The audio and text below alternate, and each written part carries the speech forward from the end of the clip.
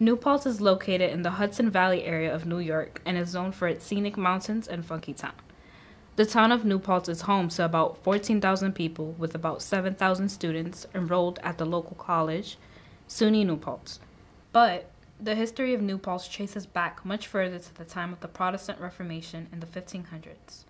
This movement inspired followers to separate from the Roman Catholic Church. The followers of these newfound religious ideas were the Huguenots.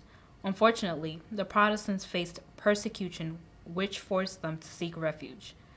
Some of the families who were amongst the Huguenots that are familiar to many on the SUNY New Paltz campus are Bevier, Hasbrouck, Dubois, Dale, and Lefevre. After a long journey for religious freedom, the Huguenots sailed to the Dutch colony, New Netherland, in North America, which was eventually taken over by the English and renamed New York. Many names of the members of the Huguenots have been used for buildings on the SUNY New Paltz campus. Recently, there has been much controversy in a protest largely led by students enrolled at SUNY New Paltz, with a close look beyond the history of the Huguenots' escape from the religious persecution. The director of public programming for historic Huguenot Street found that the average family amongst those originally settled in New Paltz owned about 1 to 4 slaves. President Donald P. Christian of SUNY New Paltz initiated the process of re-evaluating the names of the buildings in the Hasbrouck complex, which has gained support of students. Ultimately, the College Council met on November 1, 2018, and decided to postpone any decisions regarding the names changes until the spring of 2019. This is actually the first time that this has really happened, that there's been such a momentum and is such a sense of empowerment on the students' parts, where I actually thought the names would change of the dorms. I was able to be at the first meeting, which was in the big lecture center, where a lot of students did speak about their issues, and they were actually the director of Historic Huguenot Street, the president of the board, other people who were also very emotional because of their attachment to their family names. So I think on both sides there's a lot of emotion because everyone has an issue. Yes, the Huguenots were the people that brought education to this area, and financially they were the ones that brought the money together for the classical school, the academy. They helped bring about the normal school. But the issue of the patentees and the first people that came here, they were slaveholders, and there's no getting around that point that they were slaveholders. So my feeling about the council was kind of confused, because when I left, I thought this was a no-brainer, that we were going to pass this. We have the support of the students, the faculty, and the president of the university.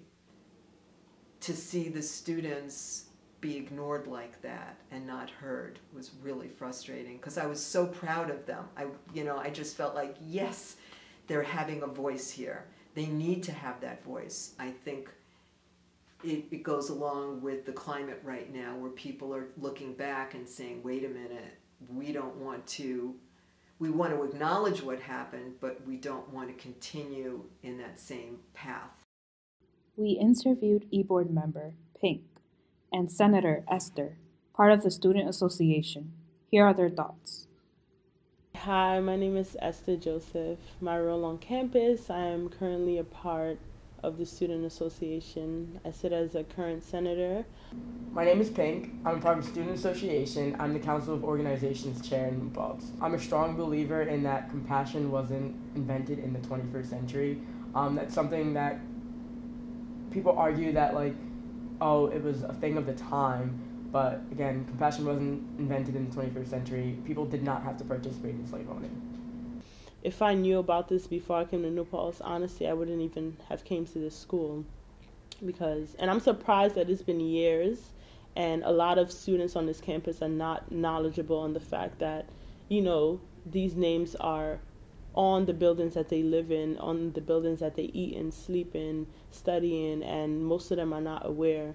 When I first heard about it, I was kind of appalled, to think. I have never lived in the Hasbrouck complex, but I've been to Hasbrouck, and I've been in majority of the buildings over there.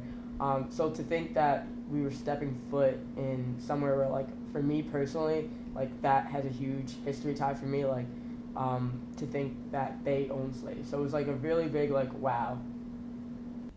The names are still there because, it's history, and they want us to know that, this did happen, and these people, they founded New Paltz and they contributed to this school, and their families are still in the village and still residing there.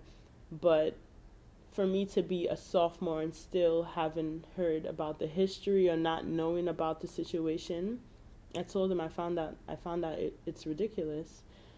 After hearing all the students' inputs and their feelings and their emotions towards the situation, and for them to still not understand and to postpone this decision, I was, whew. The thing about postponement is that it's not a no, and I like to take that with a little bit of faith, in the sense that we still have time to keep pushing this issue forward. I also do believe that if the vote had taken place that day, that we would have gotten a no. So for me personally, I think that the postponement just gives us more time to regather and more time to think. There are descendants of the family who did good things, like the argument with Abraham Hasbrouck. One of the descendants of the Hasbrouck family helped Sojourner Truth get her son back. That those things do stand to be true.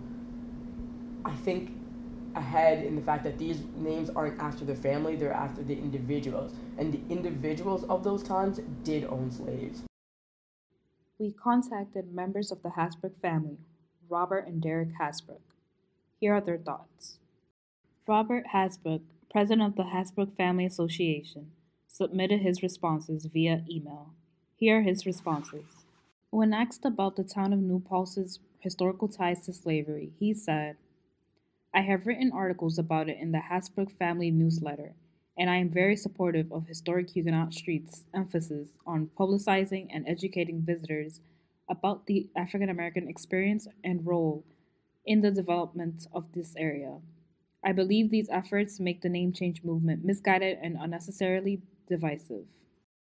When asked if his perception of his ancestors has changed given the recent events, he said, "No change. I am proud of my ancestry. Certainly not of the early one's slave ownership, but understanding of it in the light of the pervasive mentality of that era throughout the North." When asked about how he felt the Hasbrouck issue was being handled, he said, "The emphasis on slave owning is unwarranted with respect to the era of the founding families." When asked about a message he would like to convey for those in favor of the name change, he said, "Fortunately, we have progressed a long way since then. Although more is still needed, it is unrealistic to project the standards of our current value system onto those of long ago who lived honorably by the standards of that era under a different system." I'm an 11th generation descendant of both Abraham and Jean Hasbrouck. Abraham on my father's side and Jean on my mother's side. On my mother's side, in addition to having a Hasbrouck as a maternal grandmother, her history, her lineage traces back to Peregrine White, the child that was born on the Mayflower. And the Pilgrims weren't saints either. So, I think we all have learned and continue to learn. And hopefully we take those learnings and apply them to the world that we have today and how we behave going forward. So that's my hope in all this.